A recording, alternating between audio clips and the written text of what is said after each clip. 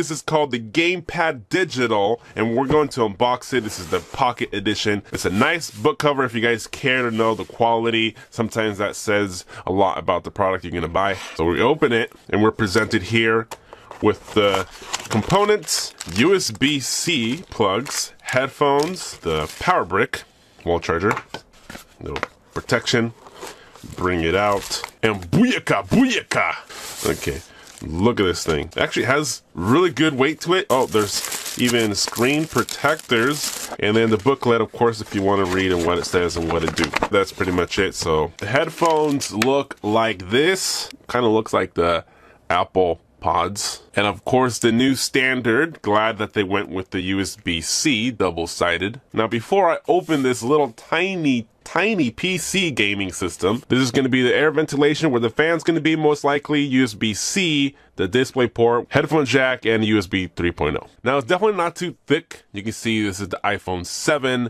iPhone 7 is a really thin phone. It's in the case though, and this is the G6. I have it here so you can see the scale of what the size is. Here's a Razer Blade Stealth. It's not as thin as a Razer Blade still, but this is a really thin laptop, so this is still thin enough. 13-inch laptop versus a 7-inch laptop, so you can see the size difference. The next obvious thing is that there's no logo on this thing, so it doesn't say where it's from, what it is, and in the back you just say the GPD. This is most likely the speaker grill. Without reading any of the instructions, I can just kind of figure out what they're going to be. And then big, beefy, rubbery. Look at that. That is very grippy, so you're not going to be sliding this around. I'm forcing it to do that, so it's not going to be sliding around if you're going to be using it. Now, let's open it up. Can't do it one-handed yet, but look at this thing. Tiny, mini laptop. But before I power it on, just to tell you how this feels. Ooh, listen to that. That is some soft keys. Look at this thing. Look at the treble. You can feel the bounce and the click in, so you're not going to be figuring out if you missed it or not. Definitely good. There's no trackpad other than the little trackpad has a little ball here. They move like the ThinkPads. I love them when they're in the middle somewhere here. It is touchscreen, so you don't have to really worry about the trackpad. It does rock. I can obviously see that there's a rocking issue there. Bring it down more. Okay, that stopped the rocking. Tilt's pretty good. I do notice that it ends up hitting on the screen there. The whole entire thing is metal. There's not any plastic on this thing, so you're not getting a cheapy little product here. The buttons, here's the escape, volume controls, hold it. So I'm holding it, and oh, there we go. Now I see a little light. So let's look at that. Ooh.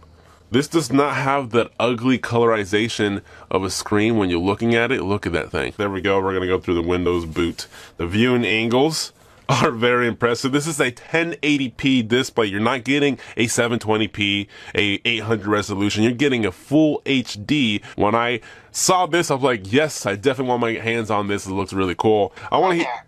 I'm Cortana, and I'm here to help.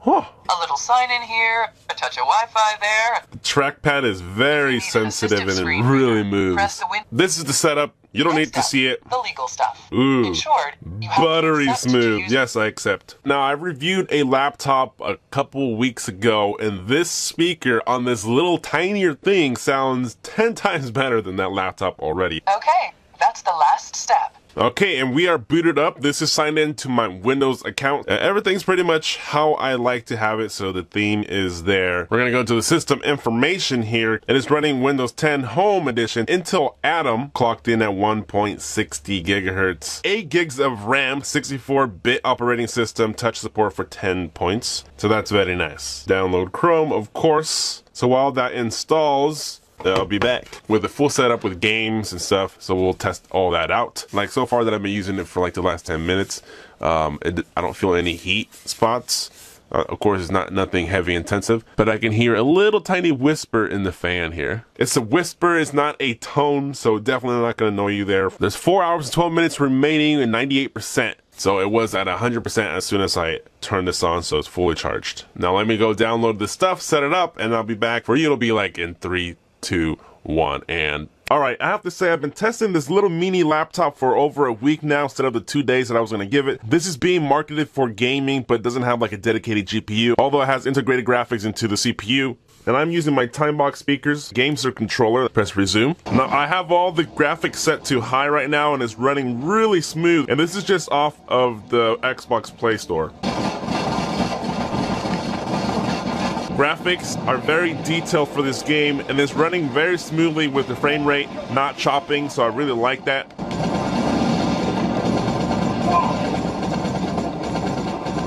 So you could be playing these type of games on this little mini computer. Of course, it's running Windows 10 fully, so you can run all your student apps and all the other stuff that you need. I think we're in the clear. Oh shit, hit it! And of course, you don't have to use a controller. You can be playing on the screen since it's touchscreen. So of course, I have it set for playing with a controller, but you could also move with the mouse. Of course, it's not handheld like this, so you would technically need to be using it this way. If you're going to be using a mouse and a keyboard, you can, but I like using the controllers, obviously. Hey, what are you doing? Stab. Oof. So I'm not trying to review this game, I'm just showing you that the game runs really good. That's that game.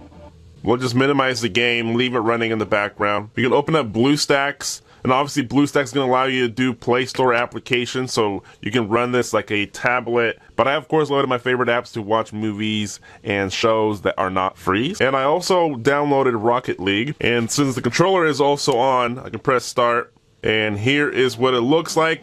Now I am running it on pretty low graphics on here because it takes a little bit more GPU. It's not the smoothest frame rates on this game. Without having like a huge laptop or a desktop PC, you can play this on the go. If you're really bored and you just want to play, at least you got this. Let's go and then launch Overwatch. So basically everything's lowered to the resolution that this thing should play.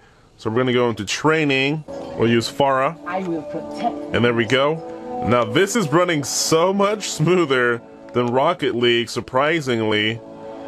So I'm still using the controller here. You're in the area. This runs so much better than Rocket League, and you guys would enjoy actually playing it because you're a little far away from the screen. You still see a lot of the animation and effects going on through this game. Move back. Let's minimize. And let's look Control-Alt-Delete. And we're going to see how Task Manager is happening now. We got 7 apps running in the background. What is taking what? Overwatch has the most %. And then we're going to go to Performance and look at the performance here. CPU is at 100% at 2 gigahertz and above. Memory is 6.3 gigahertz out of 8. Everything is still smooth even though it's at 100%. But look at this thing. Super tiny. It's doing Windows 10 PC stuff all in the size. We can see the iPhone 7 next to the Windows 10 PC, and here's the Pixel. Pretty small, compact PC here. Now I can't really tell you who this little mini laptop is going to be for, but I will say that it works really nicely. I like how compact it is. If you need a Windows 10 PC to do homework, even work as in business stuff, this is going to be capable of doing all that. Don't expect gaming hardcore stuff on this, although you can lower it all to the lowest resolution and play them, but you're going to have to suffer with that low resolution, obviously. Now the keyboard is really cramped. Obviously you're going to have to get used to typing a lot closer. You're not going to be typing as fast as you think. You will have to adjust yourself. Also touch screen, so you don't have to worry about having to use a trackpad, although I did like using this, but the viewing angle still stays very nice no matter how you angle it. Very responsive, very fast. I do hear the fan, and that's as loud as it's gonna get. You're not gonna hear an annoying pitch sound to it. But there you guys have it. The battery life totally depends on your use, what you have connected, if you're doing Bluetooth, if you're doing a lot of video watching, if your brightness is higher. It all depends, but I will say that I got 3 hours, and that was heavy using, so 3 hours on this little beast to perform how it did is pretty impressive to me. It does charge really fast. I'm pretty sure if I was doing homework or just reading stuff, I can get 4 to 5 hours out of this thing. It does sound a little expensive, but you're not getting a cheap little laptop. Will this replace your desktop or laptop that is 13-inch and above? No, this is definitely something that you want to pocket and take everywhere with you with the similar functions of a bigger laptop or a desktop PC. That's pretty much all I have to say. I have no complaints for what it can do. If you want it, find it in the description down below. And as always, I will see you guys next time. Later.